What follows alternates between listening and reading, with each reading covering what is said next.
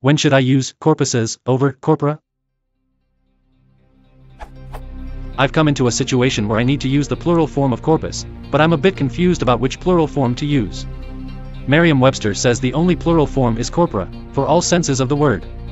However, randomhouse/dictionary.com says it's corpora for every sense except the linguistic sense. Linguistics.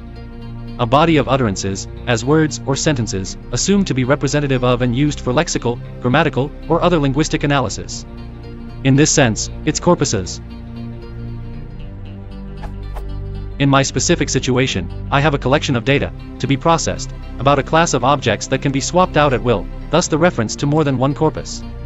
To me, this satisfies the first sense of the word, a large or complete collection of writings, where the plural is corpora, as well as the linguistic sense of the word, where the plural is corpuses.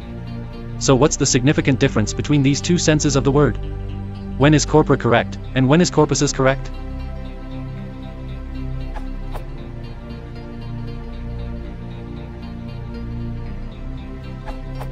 The OED records corpora as the only plural, and that's all I've ever seen in a linguistics context, or in any other for that matter. The entire OED has 71 citations that include corpora, admittedly with various meanings, and only one that includes corpuses. Corpus data also shows a far higher frequency of corpora over corpuses.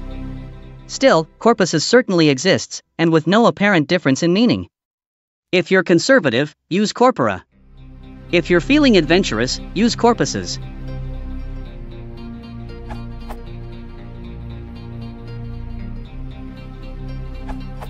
As with many correct Latin terms, the rules for pluralizing seem to be changing to adapt to the English language.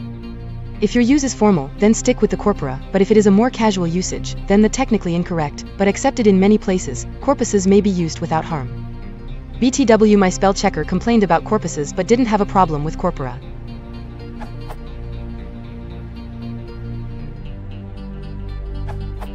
It is pretty clear that a lot more books prefer corpora to corpuses.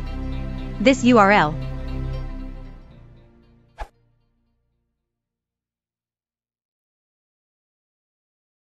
If you want to support the channel, please consider liking and subscribing.